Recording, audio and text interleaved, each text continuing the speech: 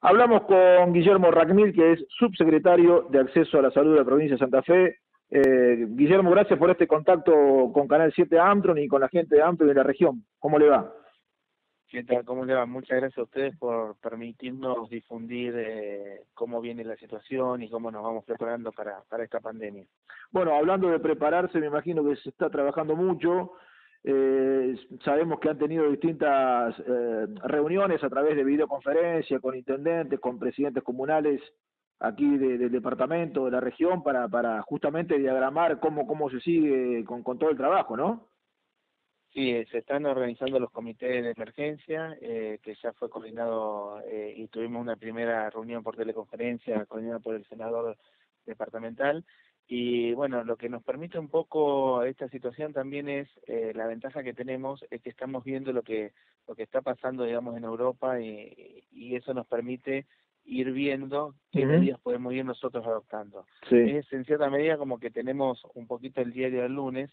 No sabemos realmente cuál va a ser la evolución final, pero sí vamos teniendo algunos datos que van surgiendo no solamente, digamos, de lo que uno va viendo, sino de las comunidades científicas que se van avanzando en protocolos de acción para que nosotros podamos, digamos, recibir esta pandemia y ver cómo damos respuesta.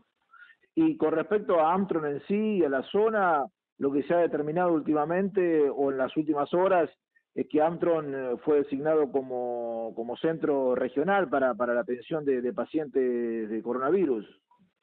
Bueno, por eso, viendo lo que está pasando, digamos, en Europa, en Italia y en España, es que vamos tomando medidas en nuestra zona.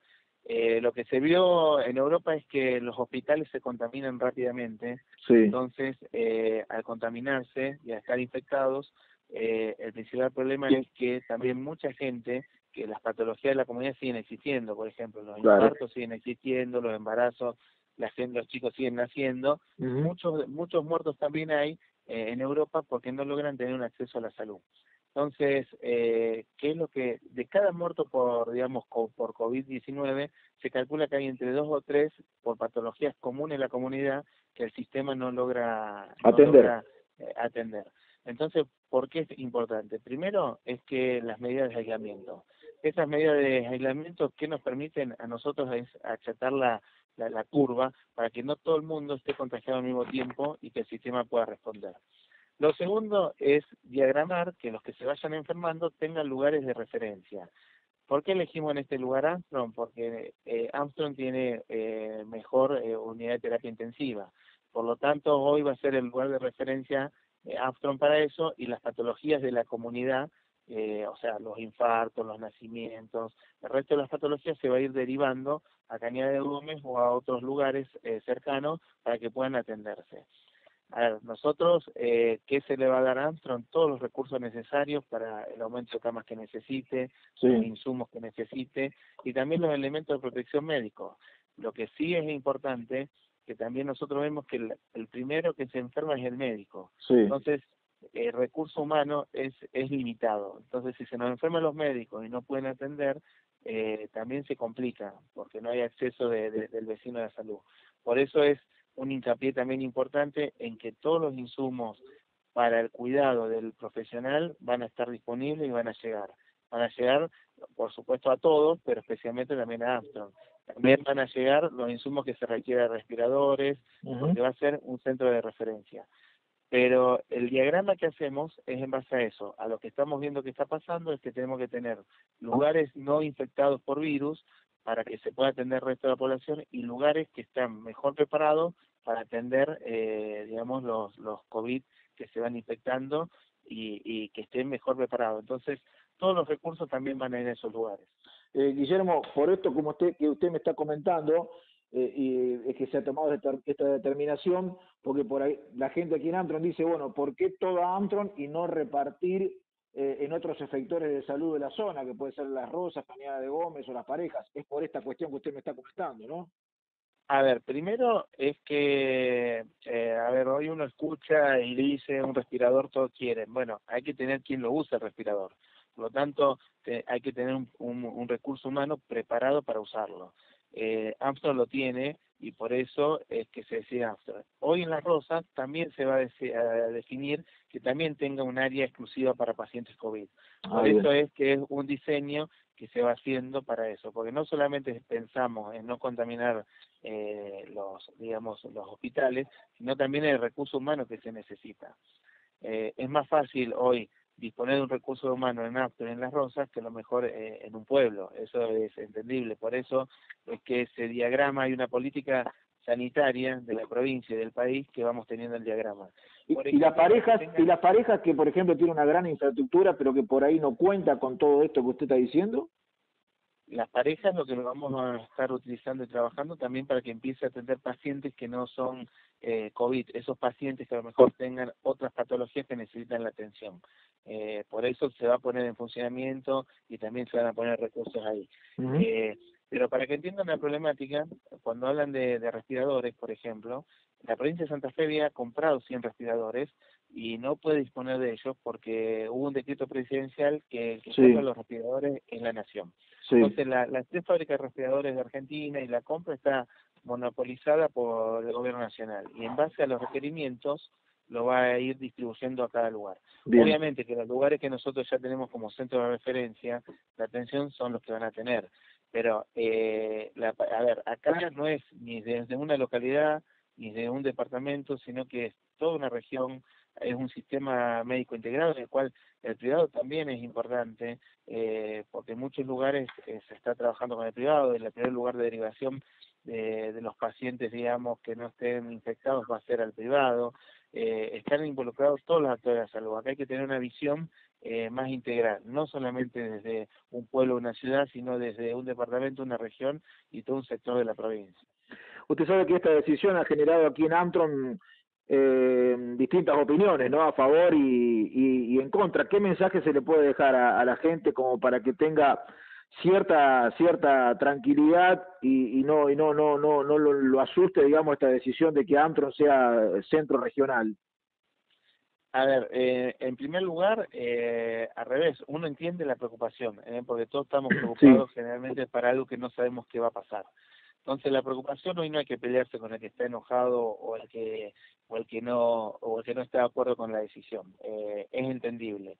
Ahora, ¿qué tenemos nosotros que convencerlo y que sepa que esto es una estrategia de salud y que en realidad es para el beneficio de toda la comunidad? Porque el lugar que nosotros elegimos es el lugar que está más preparado para la atención y para la atención que puede ser para su abuelo, para su papá, su mamá o un vecino. Entonces nosotros estamos preparando al lugar que de por sí es el mejor para esta situación, lo estamos dotando con los elementos necesarios para que actúe.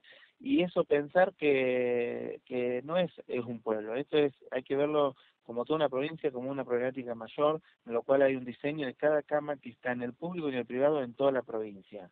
Y que en esto, la única forma es que todos estemos juntos, hagamos hincapié principalmente en el que no nos contagiemos, en el que tenemos que hacer las medidas de aislamiento, que eso es sumamente importante porque si nosotros evitamos el contagio, el sistema de salud puede responder. Si el contagio es masivo, prácticamente se ve en las noticias que no hay ningún sistema de salud del mundo que responda. Entonces, principalmente el aislamiento, principalmente evitar el contagio, proteger a nuestros adultos mayores, que son los que están con mayor vulnerabilidad, y ser consciente que esta es una problemática grave, que tenemos que salir entre todos juntos y que en la localidad se elige Armstrong porque es el lugar que tiene recursos humanos y que tiene la posibilidad de ser el lugar de referencia regional mejor preparado. Hablando de recursos humanos, yo cuando le decía recién de la preocupación de la gente, la inquietud y el miedo, ¿por qué no? También quizás esta inquietud o este temor está dentro de parte del personal del SAMCO de aquí de nuestra ciudad, porque como usted lo decía, es algo muy nuevo y es entendible también que tengan este temor, ¿no? Sí, por eso, principal hincapié en que la provincia va a suministrar los insumos que necesita cada kit de protección en cada lugar. Así que eso es lo principal.